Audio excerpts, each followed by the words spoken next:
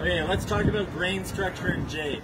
It's a fibrous stone that's been laminated together. It kind of looks like a DNA strand that's interlocked. So what happens in low quality pieces is you start to see a delamination, and this one's a really good example where you can tell the grain structure is going through like this because it's starting to peel out that way. It looks like you can get your fingernail underneath.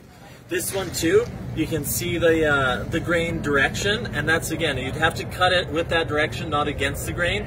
It's just like wood. That's why people love to carve it, because it's a fibrous stone that really holds together well with delicate forms like flower petals and fingertips.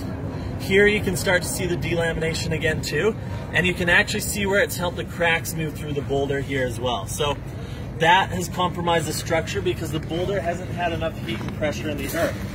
When we get to a higher grade piece, you start seeing a conchoidal spall mark, and you'll actually see, you know, in the edge here, the scaling, that's the term we use to denote those laminations. The scaling is a lot tighter, from 1 inch down to about 1 millimeter or less. It's very, very tight and compact, and that's good because that means we can start cutting the jade in any direction, and it'll hold up well to carving. No longer does that structure matter as much.